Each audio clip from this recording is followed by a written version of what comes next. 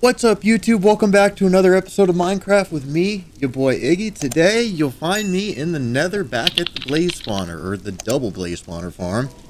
And I just figured we would start off the episode today by trying to like position myself. The cat is blocking my leg room on the footrest, but as I was saying, I figure we would go ahead and decorate our farm here a little bit, make it look nice. So that way, when we're in here farming the blaze, we're not only safe, but, you know, we're safe in a nice aesthetic looking room. And it's pretty cool. You can see here, both the spawners are active in this spot, and they just funnel right into my little custom design here. So, very helpful farm to have. Glad I finally bit the bullet and made this thing, but up here worries me because I don't want mobs raining down on me from above. So I'm gonna go ahead and you know, dig some of this out here along the edge so we can get a nice little fancy wall put in. And then I was thinking, you know, maybe we'd use like deep slate for some of it and get rid of all that. Yeah, like maybe like a deep slate tile, like, you know, wall around the back sides here, and then glass in front of the spawner. So I'm gonna go ahead, start digging some of this out, and then go get a shulker full of glass, and we can get this farm finished up. So I will be right back with you. Alrighty, so I got the room all done. I kept it pretty simple. Just did polished blackstone for the walls that don't have anything on the other side, and then did just a big glass room. That way stuff is not spawning on top of us, and we can actually see through to make sure that the spawners are working. And if I was not in fabric, or if I could get OptiFabric to work, then we would get the connected glass textures that I normally play with the shaders and Optifine. So we'll just have to see if I can get OptiFabric to work along with World Edit and replay mod, because I mean, I don't really need world edit for, you know, obviously the survival world. That'd be a little cheaty, but I do want it for you know, my creative test worlds and whatnot. So definitely got to figure out how to get those working, but overall I'm happy with this. And like I said, once we got the connected glass textures, it'll look quite a bit better. So got my little bucket of water here that's kind of hard to stand in case I get lit on fire, which is always nice. And then we've got a little respawn anchor over here that I need to charge. And yeah, just a slab floor so things can't spawn. Plenty of light. Basically just what we needed. So overall, I'd say that's what we're going to call that. I left this area open right here just so magma cubes could potentially spawn there, and we could use it to get the magma cream. So that's why that's like that. But yeah, so that's where we're going to call this for now. And like I said, I can still sit here and farm up plenty of blaze, get tons of blaze rods. Basically twice the rates. So I mean, got 63 in that one. Might as well take these back with me. But yeah, overall, I'm satisfied with that. So we've got our now why are those guys going up? They're supposed to go down. There you go. But yeah, I'm satisfied. So I will meet you guys back up on the base, and we will get started on the next project for today. So see ya in just a minute. Alrighty, and we're back.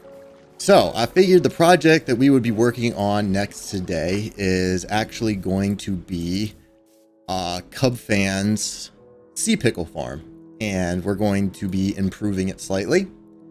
I'm going to be using the design that he showed recently on Hermitcraft Season 8 with the piston-powered, you know, where you plant the sea pickles, it automatically bone meals them, and then sticky pistons launch up, and it launches the sea pickles all around the room. Now, on Cubfan's design, you have to run in circles and pick up the sea pickles manually, where I'm going to be using hoppers because we have an abundance of iron thanks to our iron farm right in there. So that being said, the way you're going to start this is with a 11 by 11 hole with a little output chute here for where you want your sea pickles to go. So my sea pickles are going to go right in here. So we are just going to get our chest placed like so. So basically the way that this farm is going to work is if you were to come out, let's see, let's grab our dirt. So 1, 2, 3 on the 4th block here, we are going to have stairs. And so there's going to be a 3x3 in the middle here, surrounded by stairs. And then that is where the pistons and the sea pickles are going to go. However, we need to put our hopper lines in first. So basically what I'm going to do is we're going to mark. So let's see, here's our center point. And that would make our 3x3. Whoops. Right here. Which means our stairs are going to go on these blocks. So we are not going to be having hoppers underneath the stairs. So now basically the rest of this space here. So all of this, we need to connect to that chest with hoppers. So what I'm going to do is we're just going to shift click 1, 2, and 3. And then we are going to just go around like so.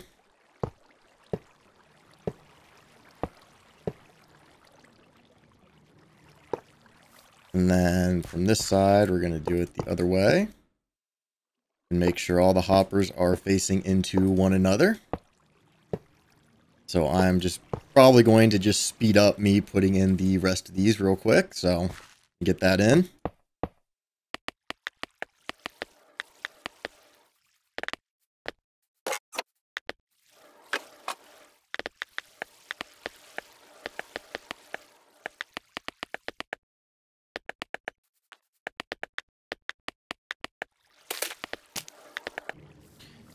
Okay, perfect. So now that we've got that, I actually need to go and grab the supplies that we're going to need for the actual build. So give me just a moment to go and get the wood, because we're going to be matching it to a lot of these buildings here. So I will be back in just a moment. Alrighty. Now that we've got all of our hoppers in, I'm going to be building this out of mainly spruce to match the rest of the buildings around here. And I actually figured out how to get rid of that annoying recording icon up here. So I only got replay mod to work, so that should, once I figure out how to use it, we should be able to get some cool cool footage without needing the camera account, which is great because that way I won't have to open it to LAN, and when I pause it'll actually pause, so that's nice. But anyway, back to the build. What we are going to do next is right here in the middle around our 3x3 we are going to be placing stairs like so. We're just going to have those facing outwards and go all the way around. Like that. And then I need a infinite water source somewhere. I guess we'll put it right here. Grab that, put that down, grab my essentials box, where I always keep all the things I may need, like the second bucket of water. Boom, we can just refill that one, put it back. Refill that one so we have it. Perfect. Next up, we are going to cover all of these hoppers with slabs, except for the ones diagonal from the corner blocks, where we are actually going to be putting, you know, I think for light's sake, I'm going to be putting sea lanterns there, so I'm going to need to go grab some more, but we're going to have one there, one there, one there, and so on and so forth. So let me go grab, actually, I'm going to go grab the rest of the sea lanterns, and then I will be right back. So I'll probably just do a quick jump cut here. Alrighty, so now that I got my sea lanterns, we can go ahead and just continue putting these on the diagonals from the corners, which should leave us nice little 3-block gaps in between. So we'll do one there. And then, let's see, we'll actually put them in the... No, the outer corners are going to be regular pillars, I believe. Hold on, what did I do? Yeah, okay, so behind those are going to be, gotcha. All right, so this is all looking good. So next we're going to grab our slabs, and this is probably not going to be enough, so I'm going to need to grab some more, and we should actually probably get out our construction kit, which contains a bed and crafting table. That's what we wanted. So grab the crafting table, go ahead and get ourselves some more slabbers, and then we'll just start covering up all of these hoppers.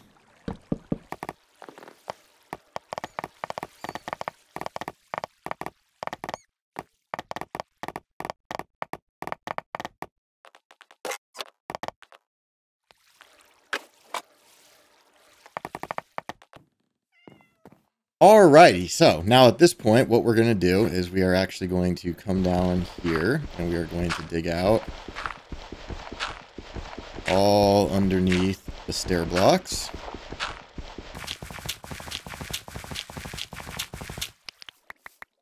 Like so, and then gotta jump up here, grab our stone bricks, and then I'm just going to replace all of the area down here with stone bricks so that we know that there is water here.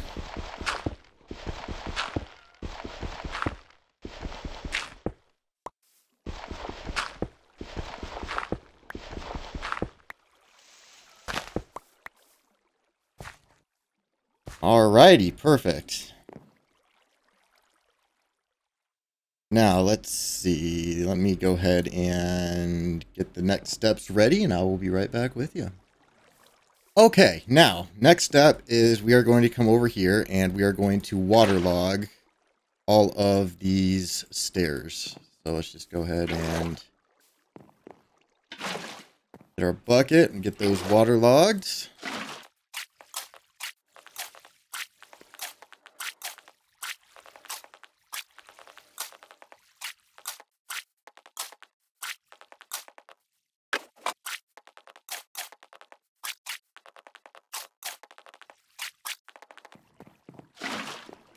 Alrighty, now once you've got your stairs waterlogged, you're going to get your buckets again, and you're going to come down underneath here. You're going to place a block there and there, which means you should be able to take that one and just go ahead and fill all this in. So they are all water source blocks.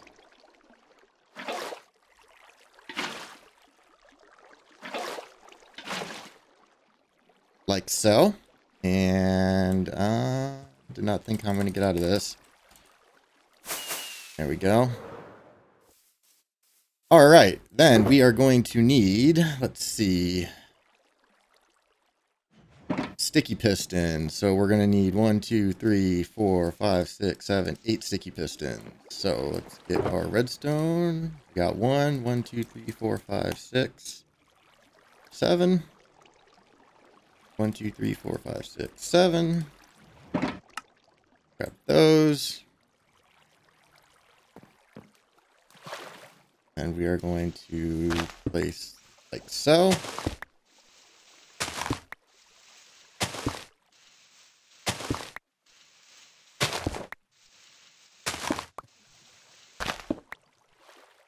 Alrighty, so now you should have something like this. And let's see. We're going to replace this one with a stone brick, just so we know that there's something on top. Now, this next bit, see if I can get out of here again. You're going to want to have some water ready for an extra piece of your coral. So now what we're going to do is we're going to place coral blocks down on these sticky pistons, because they will be waterlogged by the side. So do the edge ones first, because the water right there under the stairs will keep them hydrated. We'll come all the way around, and now on the top, you're going to place the water bucket. It'll do 2, and then we're just going to fill this with water sources, like so. And then you can go and place your last one in the middle with your sea pickles on top, like so. Alrighty, next up we are going to need, I'm just going to refill my water buckets. Oops. Put that one back.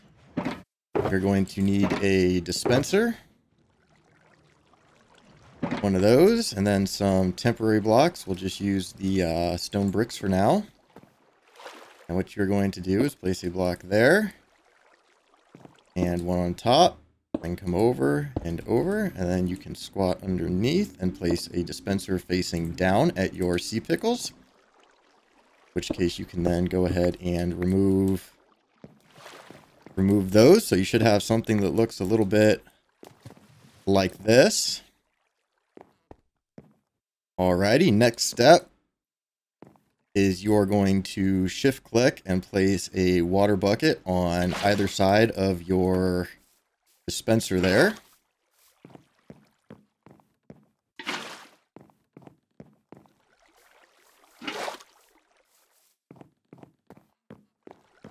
Which will create this little fountain effect. So all the sea pickles, when they get pushed up, will get pushed into the water and pushed out onto the slabs. Boom. Alrighty, so now we've got something that looks like this.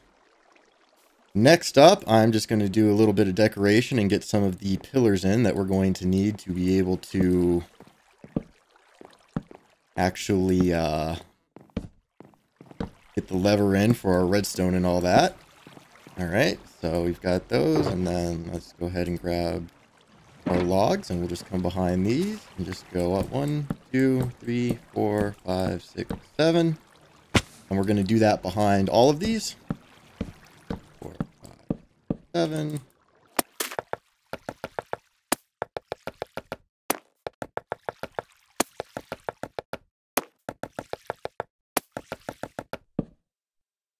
And then you're going to want to go ahead and do that in the corners as well.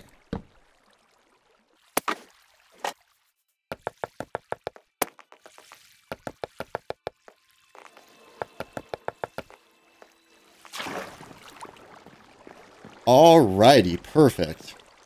So now I'm going to go ahead and get the redstone put in for this, and I will show you what it looks like after it is all complete, before we go ahead and cover it up and finish the build. So let me just go ahead and get that put in, and then I will be right back with you. Alrighty, so I got the redstone in, and I'm going to hop into FreeCam here and give you guys a look so that you can pause the video and potentially replicate this. But so we've got our slab, and then we've got a block, a full block that we're using to light the room, and then on top of that a stair, and behind that is our pillar.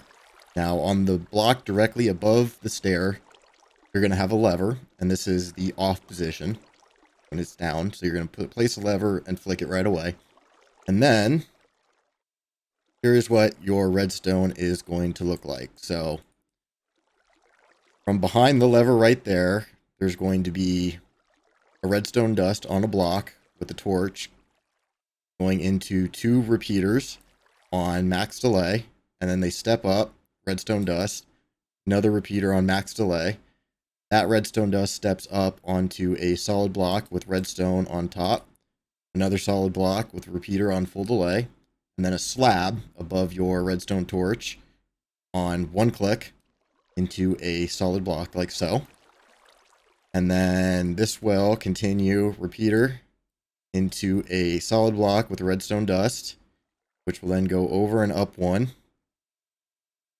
And then you will step 2 single blocks, 2 double blocks, 2 more double blocks. This block right here is part of the decoration of the room, so that's going to be, for me, a stair, because we're going to be continuing this pillar up. But then it will go over 1 block onto a solid block. I just use brick, is what I normally put my redstone on if it's not part of the actual build. Into another redstone dust, into a comparator, into another comparator, switch to negative, another one switch to negative, redstone dust that loops back around into all the comparators, and then you've got observers going all the way down into the dispenser down here. Then for the piston section, You've got, so this is our, initial line right here. It's then going to step down into a repeater on full delay, where it will then go into a solid block with a redstone dust, with a solid block next to it, and then a block down below that. You've got a repeater on full delay right here, which goes into a dust below. 3 repeaters on full delay, 2 redstone dusts, a torch, which will then go into these redstone dusts that come around to there. And then you've got target blocks with your redstone torches directly above them, directly underneath your pistons.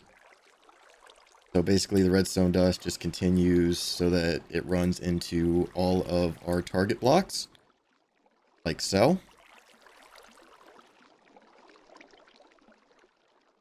I'm just going to kind of give you a second to pause there to see. And then a second to pause here to see the back. And then here is how that's supposed to go. Here's just pause and see that. And we'll kind of give you a bit so you can see there. A little pause so you can see there. Come up a little bit. Pause it so you can see that.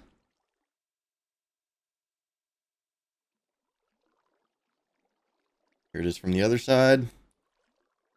And there's the redstone like so. So that is how you get the redstone in. So now once I get some bone meal into this, we can flick the lever and I'll show you how it works. So let me go and do a quick cut, grab some bone meal, and then we will rejoin back up and give this thing a test. Alrighty, so I got our bone meal. So let's just go ahead and load this thing up. And then we will come over here and I'm going to stand up on the stairs here and flick the lever.